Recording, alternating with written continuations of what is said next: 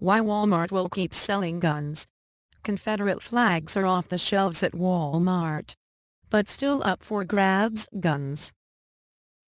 Walmart, the nation's largest retailer, was the first to announce plans this week to remove Confederate flag products from its stores after a Dylann Roof killed 9 African Americans in a Charleston, South Carolina church.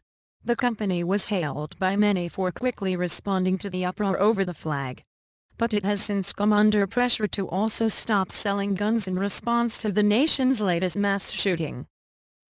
I would hope that stores like Walmart would recognize the danger of having these guns displayed right next to an aisle away from microwave popcorn and in Xbox games, said U.S. Senator Chris Murphy, a Connecticut Democrat who has pressed for gun control since 20 children were shot and killed at a school in his state in 2012.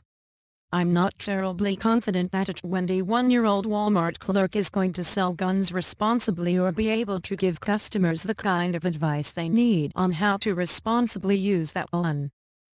The debate over the Confederate flag has also raised broader questions about where the line should be drawn for retailers that sell other questionable or offensive products.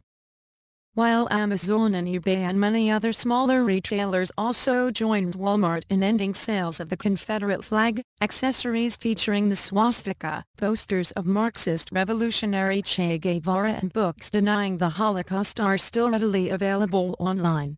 Critics have since called for such items to be taken down as well. But when it comes to guns, don't expect Walmart to stop selling firearms anytime soon. CEO Douglas McMillon said this week that the sporting goods department is an integral part of the company. As a part of Walmart's goal of selling firearms primarily for the purposes of hunting and sports, it does not sell handguns, a policy dating back to 1993, nor does it sell high-capacity magazines. And customers can only purchase firearms in-store, not through Walmart.com.